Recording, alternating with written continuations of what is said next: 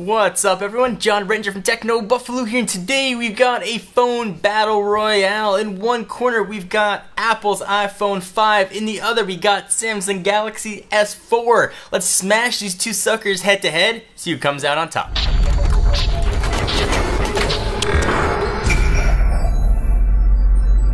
Alright, so before we get into all the battles and fighting, let me give you a few disclaimers. Yes, the iPhone 5 was announced last September, which in cell phone years makes it a grandfather. But it did just come out on T-Mobile, and this decision a lot of folks are facing when they come to get a new phone. Do they want the current generation iPhone, or do they want the latest Samsung Galaxy device? So of course, once the iPhone 5S comes out, we will update this review and do a complete comparison comparing both those devices, but at least for now, this is the latest Apple handset against the latest Samsung handset. So let's go ahead and smash it up. So I do my reviews, the first thing I usually talk about is reception. Both of these guys had almost identical reception, pulling in the same bars, which I know is kind of just algorithmic gibberish for what shows up on the screen, but reception was solid for both. I got solid LTE on each, and this review is done using both AT&T models, so iPhone and Galaxy S4. I'm not going to get too into the operating system stuff once we've covered that ad nauseum. I'll talk a little bit about some of the S features and some custom stuff that Apple's got with the iOS, but not much operating system things. So if you want to see specific OS stuff, go back and check the reviews for each of these phones. So whenever I do these versus videos, I try and pick the categories most important to me and the categories I think might be most important to you, but obviously there are tons of other things we could discuss, and this would be a 17-hour video.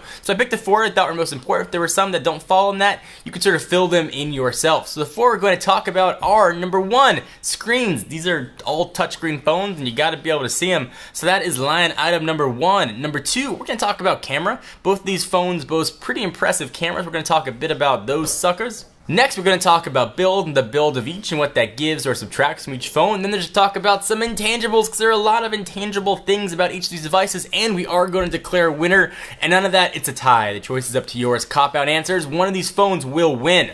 Let's start with the screen. So it's a bit of a refresher course. The iPhone 5 has a 4-inch screen with a resolution of 1136 by 640, giving it a 326 ppi. Its Samsung counterpart has a 1-inch bigger screen. If you could do math, you'll know that is a 5-inch screen with a resolution of 1920 by 1080, giving it a 441 ppi. So since Apple debuted the Retina screen, it used to be the screen to beat. When you did a comparison, you knew you were talking about screens, Apple had this one in the bag. Not so the case anymore. The screen resolution just stayed the same, and Samsung and other Android competitors had a lot of time to catch up. So being phones, you're going to use them outdoors sometimes. In my experience, the iPhone 5 was much better in direct sunlight. I should say I don't use auto brightness on my phones. I keep them both at about 80%.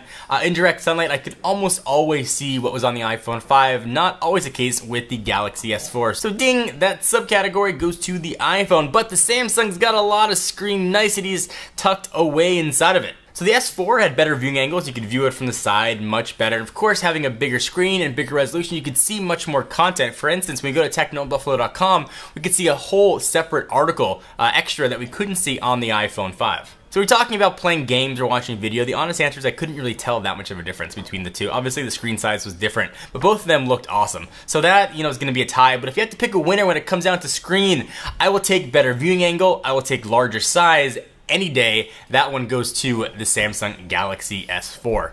So next, let's talk some camera action. We've got a 8 megapixel shooter living here on the iPhone 5, and we've got a 13 megapixel shooter living here on the Galaxy S4. Our own Brandon Russell did a ton of camera comparisons comparing how things looked in low light, high light, or just normal freaking sunlight, comparing these two phones, and they were very impressive.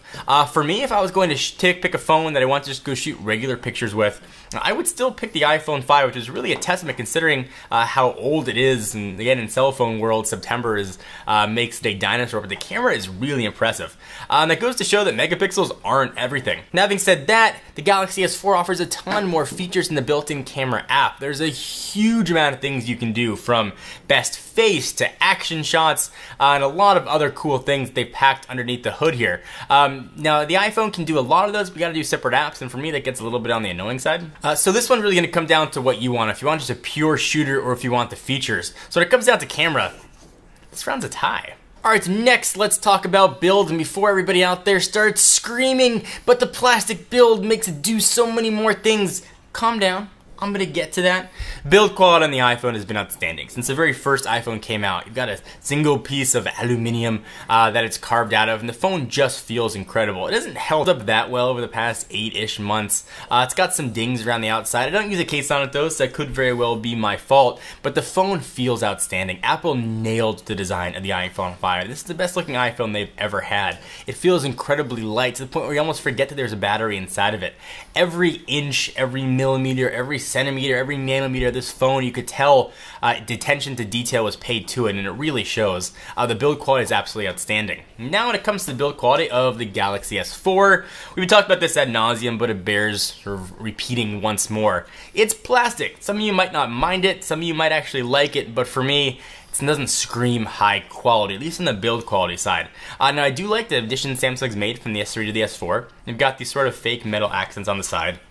They've squared off the outside of it, so when you hold it, it feels much more secure in the hands. But when it comes down to build, you pick both of these phones up and you hold them in your hands. The iPhone 5 feels head and shoulders better than the Galaxy S4. So this round goes to the iPhone. Alright, so next let's talk about intangibles, because there are a lot of intangibles about both of these phones. Let's start with the Galaxy S4. It's got a lot of stuff in it that the iPhone just doesn't have.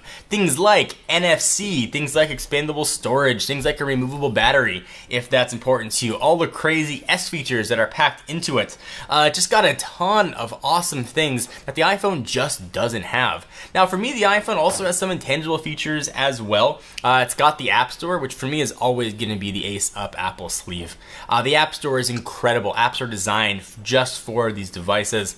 They only have to support a few screen sizes, and the app experience, if you compare the same app on iOS and Android, almost always is a better experience on iOS. Also, Apple of course has the iCloud, which I know there's a lot of cloud solutions for both and cross-platforms, and some just meant for Android. But the big thing for me is the iCloud backups. The fact that I can restore a phone exactly the way it was with relative ease. I know you can do some things like that with Android. You could root, and there are different backup solutions that'll back up texts and contacts and other things. But as far as a seamless backup experience, the iPhone really has that one nailed. But when it comes down to pick a new device, tangible wise, I'm going for NFC. I'm going for expandable storage. This round definitely goes to the Galaxy S4. So we talked about screen, we talked about cameras, we talked about build quality and some intangibles. Who is the winner of this epic phone smackdown? It is Samsung's latest, the Galaxy S4. Now if you're deciding between these two phones and you think Apple might be the way to go, your best bet's going to be to wait. The iPhone 5S is clearly lurking just around the corner, perhaps only a few weeks away at Worldwide Developers Conference in San Francisco. But if you're new and you just want to pick up a new phone right now and you don't really care which iPhone is out, your best bet is going to be the Galaxy S4. And of course, once Apple unleashes the 5S, we'll update this video and show you what that has.